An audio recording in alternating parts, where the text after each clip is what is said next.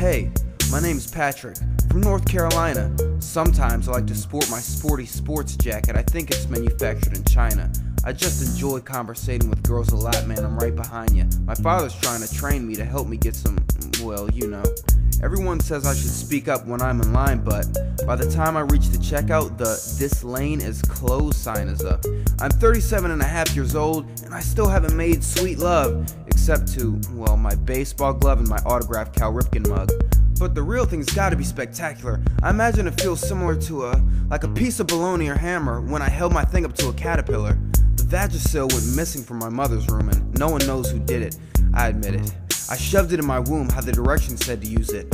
Once I took her filthy maxi pad and wanted to see if it smelled like wine, cause I see red juice on them all the time. Maybe when I don't have a dime, I'll squeeze the juice from one down my throat. Probably tastes good, I hope. Life's such a load, it seems. Dad says when I get old to leave it on my wife's face, whatever that means. I would like to be a boss with so many girls on my penis that none of them would want to get off.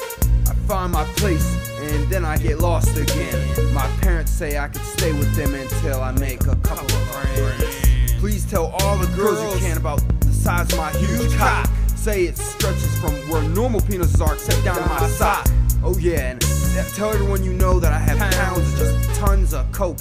I'm a kingpin and I need a stupid bitch to insert my thing in. So 14 years go by, but good news, I've had sex 4 times and I so adored both of the women. I hope I get some more behind.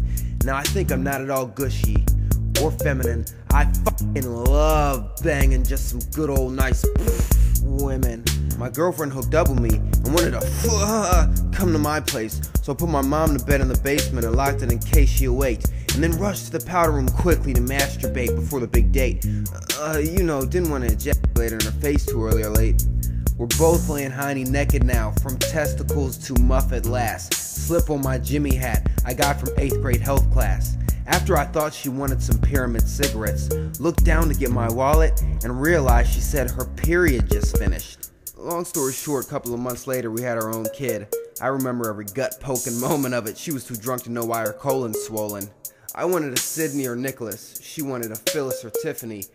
So we had an epiphany to combine them, and we named her Syphilis. I would like to be a boss with so many girls on my penis that none of them would want to get off. I find my place and then I get lost again. My parents say I could stay with them until I make a couple of friends.